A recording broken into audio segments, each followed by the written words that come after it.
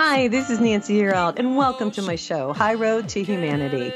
In every episode, I tell you powerful true stories filled with great wisdom that you can use in your own life as you strive for a higher road to travel. My featured guests will have their own unique stories to tell that enlighten your mind and your soul. So kick back, relax, and learn the secret to success when you take the high road. First touch, strong connection, it lays deep in your soul. Hi, this is Nancy Yearout, and welcome to High Road to Humanity. And I have a lovely lady here today. Dina Saalisi is here, and welcome, Dina, to High Road to Humanity. Oh, thanks for having me, Nancy. It's great to be here with you today. I'm excited you're here. You guys, she's created these really cool cards. We're going to pull some today. We're going to talk about it. It's listening to the flowers. And I'm going to preface this before I read her bio. I'm going to give you an idea of what we're going to be talking about. This is really important stuff. So you're going to want to share the show. The idea that our emotions govern our physical state is recognized spiritually and scientifically, finally, now more than ever. So develop emotional well-being by using the energy of flowers with this powerful self-help tool that explores the 38 Bach flower essence remedies through the practice of positive affirmations. And you guys, I am so big into affirmations. You know, it's the power of our words. And now she's created this deck with flowers, and it's so cool. And this goes back, and we'll talk about this, the history of this. But with illuminating invocations and captivating drawn images, by the way, they're beautiful, you will discover your higher self by using ancient principles relating to earth energy in a way that is fresh and inspiring. Now, Dina Saalisi is a healer. She's also an author. She's an educator. She's a certified health and wellness coach. She's a Bach Foundation registered practitioner, which I think is awesome. She's a certified hypnotherapist, and she lives in California with her family, 2 pups. And you guys, her website is her name. So it's dinasaalisi.com. And the last name is spelled Saalisi, in case you're wondering. You know, Dina, I love these cards. I told you before the show, I was so excited about them. Tell your story. I mean, you were in California, I think, and you were just picking flowers, and then this whole thing evolved. Talk about this. Yeah, well, I mean, it's been definitely a lifelong, gradual evolution with many different parts. And Okay. I think what really sort of got me, like I was working with the Bach flower essences. It's been about 30 plus years now. Wow.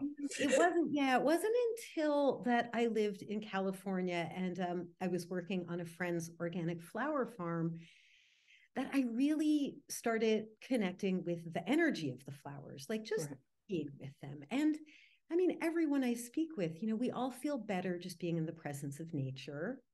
And flowers are just this miraculous gift, right? That they just grow up out of the ground. They're beautiful, they're colorful, they're light-filled energy. And now that we know that everything is just made up of energy, this is just special energy from nature. Mm-hmm. And so when I was working on the flower farm, my friends are very cool, spiritual people, and they would teach me, you know, how to cut the flowers. They were flower growers, and they would sell bouquets and do arrangements for brides and stuff. Right. Teach me how to, you know, cut the flowers with reverence, right? Oh. And really connect with the plant. And they themselves, you know, had like favorite flowers. And, you know, after working with them for several months, you know, first of all, it didn't even feel like work, even though it was physical labor. Right. There, you know, at the crack of dawn. Right. It was really this spiritual experience that we were sharing. And we would talk about the flowers and, you know, almost relate to them like they were alive beings, which they are. They are. Yeah. They are. And so that kind of began me on a road of really looking at them with this different perception, right? That's a spiritual perception. It's not just the physical matter of the plant, which itself is beautiful enough. It was really connecting more deeply. And so once I started doing this and still working with the flower essence remedies, kind of like a light bulb went off for me. And then it was about a decade ago now that the business my husband and I were operating was an entertainment production company. It folded. And I kind of went back to my roots in, Nice. of healing with the essences of nature. And I mean, like, I'm an herbalist from way back. And so Wow. I kind of, knew it was the right thing to bring this to my coaching clients and to connect them with this energy that, not only is a beautiful, soulful healing tool, but it works. I know it does. It really does, That's the thing that's truly exciting. Yeah. Yeah.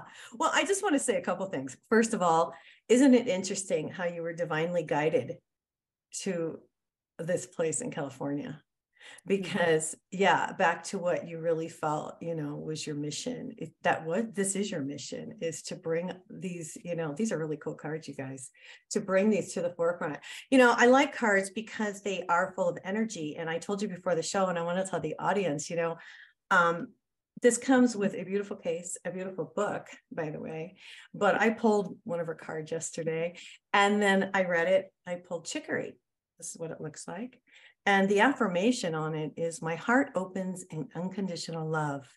I give of myself without expectations, and I loosen my grip and enjoy security. That was for me. And man, I loosen my grip part because I'm a control freak. So I pull the card, you guys, and I'm like, okay, I'm just going to shuffle them and pull another one. I pulled the same card. And that tells me that there's so much energy in these cards. So then this morning I get up, I'm going to pull another one of her cards because I think they're really cool. I pull the same card. So I guess I'll just put it on my mirror. These cards have energy, just like the flowers have energy. And when you said, I want to ask you a question because you really intrigued my interest. How do you cut a flower properly? With reverence. So when we're looking at the plant, right? Yeah.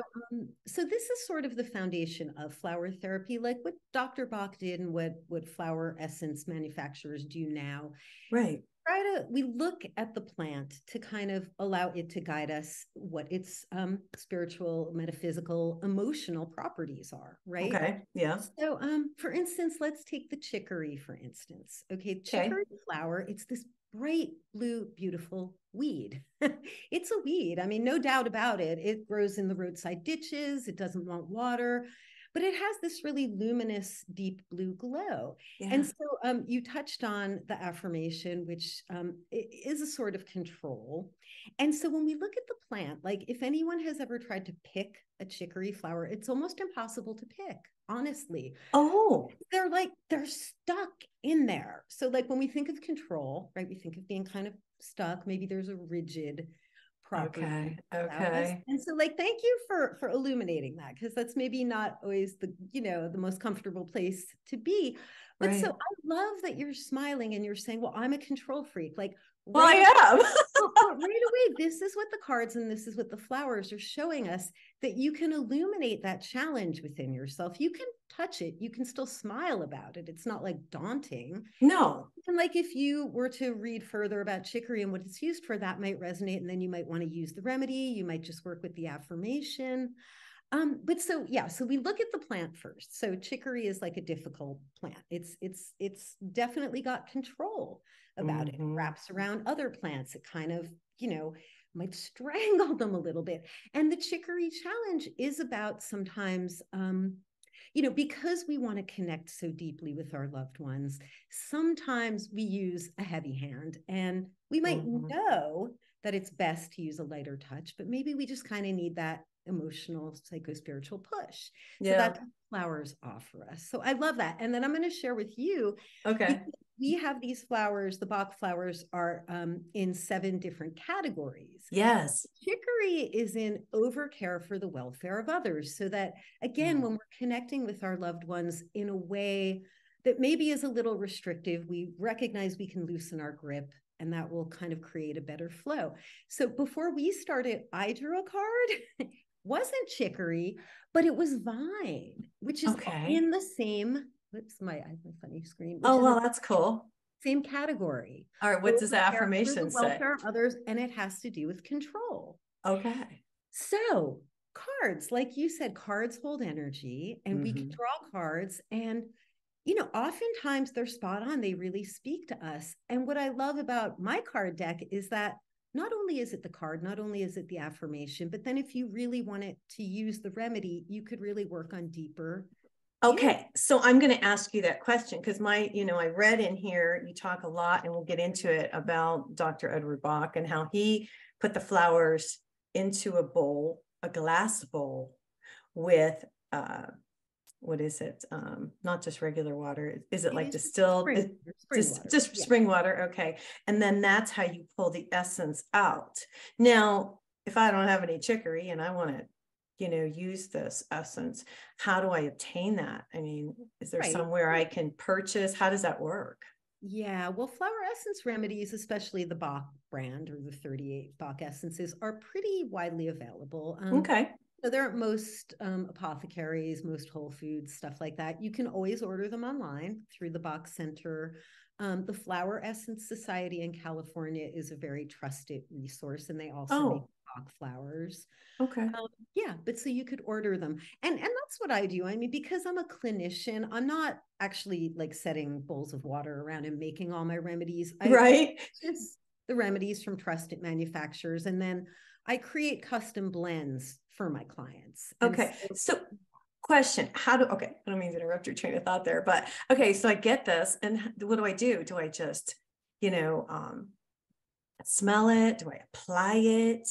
What do I do? right. So they have no odor. They're not essential oils. They're in a tincture form. So they're more like I would say they're more like a homeopathic tincture. Okay. Okay. Yeah. Okay. All Yeah. right. So you take them internally in your Okay. mouth, and they can work as quickly as a few hours to a few months, depending on how deep the challenge is. So that's the other part. If you're Mhm. working on something, an acute challenge, like you woke up and you just feel cranky and you don't usually feel cranky, you can kind of do a little self-reflective process. You might draw a card, and then you can use the remedy. If it's something that you're working on that's deeper, like I work with a lot of trauma, right? Okay. That can Right. take, of course, longer because it's more deep seated, but it's a beautiful process of like gentle opening, right? That we can Right. feel and that we experience. And then often what happens is other layers begin to open. So it really is a system of deeper self awareness, like getting to know ourselves on a Mhm. deeper level, being curious about what we're Yeah. experiencing, and then applying, the appropriate remedy. Yeah. Right. I want to talk a little bit about Dr. Edward Bach. In the 1930s in England, he did develop the method for using this subtle energy from flowers to relieve the disharmony of dis-ease. And I love this. I read this, I knew it, but it just made so much sense. He said patients diagnosed with the same illness would have different emotional responses. And every illness we have is emotional. But here's what I starred. He discovered the emotional state of a patient was more important to their recovery than tending to the symptoms. And if we could just get doctors to do that today. Yeah. Yeah. And some doctors are, Yes, he was yes. a doctor, he was a scientist, but then he had Yeah, a greater calling, right? right. And so this is perfect. Like, I mean, I've worked with quite a few people undergoing cancer treatment, right? Okay. So I could have somebody come to me, they could be downright angry, right? Like, why Sure. did this happen to me? I'm really mad about it. I Right. could have the person with the same even kind of cancer, with the same diagnosis, come to me and be like, I just can't stop crying. I'm so sad. So you see right away how those would be two different paths to follow in just where their emotions need to be best supported, right? hmm Well, yeah, it just makes a whole lot of sense because I've realized over time that emotions do, your body's talking to you. So when you have something wrong with you, it's because your body's trying to tell you something. And with these cards, I love the energy of these. I want to ask you something else. Is there a rose in here? Wild rose. Yeah, there is. Okay. Because rose is always, I don't know, I have the essential oil rose, and that always resonates with me. What is the meaning of a rose or the, Yeah. Well, I mean, think about a rose. I mean, I think it's the most beloved flower of all time. Like there's poetry written about it. Like it's yes. emblematic of just love and divinity, right? And so Yeah. I think it's very life affirming, right? Like rose really affirms life. The scent is heavenly. There's so many different varieties. It really is abundant in life force energy. And so the wild rose is used for a state of apathy, like when we're really kind of disconnected from life. And I think, so the thing I love about this too is like Bach, he discerned these 38 different emotions. And when we look at them all, we can all kind of point to it one time or another in our lives that we've experienced these emotions. So they're very relevant to like just human nature. And so, when I talk about wild rose energy and I talk about a state of apathy, well, that's not to say that you feel that now, but I'm sure at some point in your life, we've all felt a disconnection from life and we kind of didn't know how to get back into it. And what I've seen with wild rose for people who've kind of had a lot of, disheartening stuff happen, and then they just don't even want to try. It is kind of a form of depression. Oh, okay. And so what I've seen this do for them is kind of reconnect them with the essence of life and just, kind of restart their passion, as it were. And so that's like Rose is all about that, right? Just this love and this passion and vibrancy. I just feel like it's healing. I don't know. I've always felt that way about the rose. I've always gotten the essential oils, and I will now, I think, get some of these. And you call them tinctures. Is that right? Yeah. And that's what I think. This is really cool. I like the guidebook too. I just want to tell everybody that this comes with a guidebook. She tells her story in here. She also, each flower is in here with the affirmation and some background. It's very interesting. You, how did you, and it also, I want to say this too, the affirmation really could be a prayer. You want it to be spoken out loud. And I want to get that out because it's the energy of our words, you guys. It's the energy that goes out into the universe. As you did this, this was an intuitive thing. Definitely. Yeah. Talk about it. Yeah. First, I want to say thank you. 100% a prayer. Yes. And like I've often regarded the little booklet kind of like a little prayer booklet, like you could carry it in your backpack. But yes, so when I was going through training at the Bach Center, I kind of I was studying the remedies and kind of trying to memorize what they were all for. Right. And so I just kind of intuitively started writing affirmations to help me ground into them. And then once I had all the affirmations written, I started giving them to friends, giving them to clients. So I would create a formula for a client, and then I would give them the affirmation for each flower.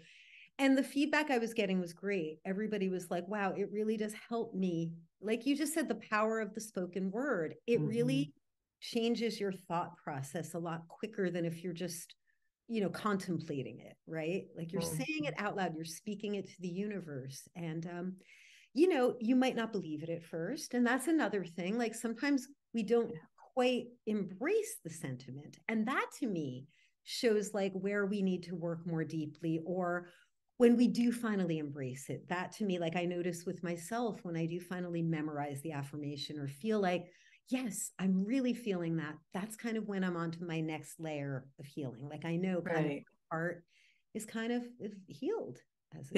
Well, the affirmations change. I've been doing affirmations for a long time.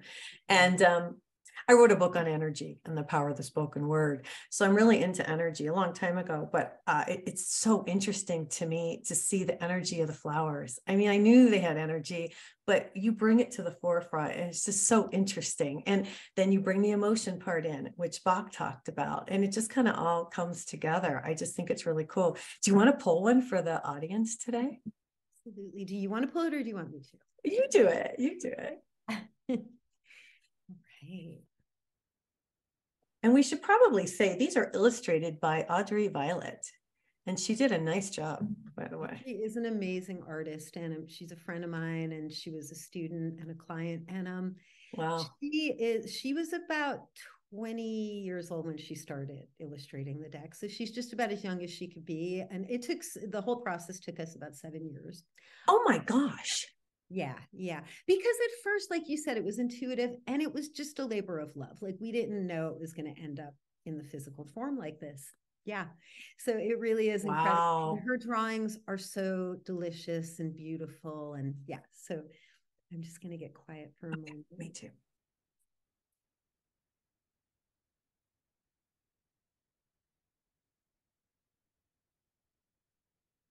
Okay, and this is a universal card for us all. And I picked chicory. Oh my God. Okay. I got nothing. You're going to have to talk about this. I'm going to read the affirmation again. Okay. My heart opens in unconditional love. I give of myself without expectations. I loosen my grip and enjoy security. So, yeah. So if I think of this card on a collective level, like a universal, like how does this universally apply to us? I think of the human condition. I think of the state we're in. And I think many of us who are sensitive, and even those who aren't sensitive, are aware that we're kind of in a dire way, Yes, we are. And so this kind of, to me, the unconditional love piece speaks to me about maybe loving those that aren't so lovable all the time. And, I know that's not easy. And I know that I don't, abide by destruction or hurting other people. I don't mean loving destruction or loving hurtful people, but I guess I do mean just resting into that space of humanity and knowing that we each, have a golden seed within us. So I guess the more we can kind of loosen our grip, the more we can all enjoy more security in our relationships, right? And just kind of reflecting on how maybe we hold too tightly and how we can just kind of live and let live, perhaps. Well, I got to say, that's kind of blowing my mind here that you pulled this card again. But now I want to tell you what I think about it, because I'm an intuitive too. Loosening the grip, I think for me, my heart opens to unconditional love. It's really important. I think that everybody open their heart right now. A lot of times, I think a lot of us are closed off because of things that happen to us, and we protect our heart, and it's hard to open it back up. And a lot of times, and this is the other thing, I think about the show when I say I give of myself without expectations. I'm always like, okay, I want more people to hear this information. It's so important. But then it reminded me today, just do it. And whoever needs to hear it's going to hear it. And then loosen the grip. That's the control freak part, where we're all trying to control. And I got to say, it's like, let go, let God, let go, let God. Sometimes when you hold on too tight, then the universe can't do its work because you're holding on. That's what I get from this. And security. I'm very secure right now, but I haven't been for a while. So it's hard to okay, I'm good. So that's what this meant to me, to be honest with you. I think it means something different to everybody, but that's what it meant to me. Yeah. And I think there's definite overlaps with what we said. And so that's really a beautiful, I think it's like the being instead of doing, like sometimes we overdo it, right? And we mess ourselves up. I know. That's true. That's true.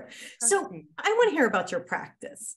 So tell me what you do, and tell me, the whole, so if somebody would like to contact you and they would like to have a session, how does this work and what do you do? Yeah, so everything's on my website, and I do meet with people individually, one-on-one. Okay. And so what would a flower session look like? Well, it looks like a coaching session. I think a lot of people know what coaching is nowadays. Sure. And we sit and we talk, and people come because they have a challenge, right? Like that's why they're coming to see me, is because they have something they need guidance with.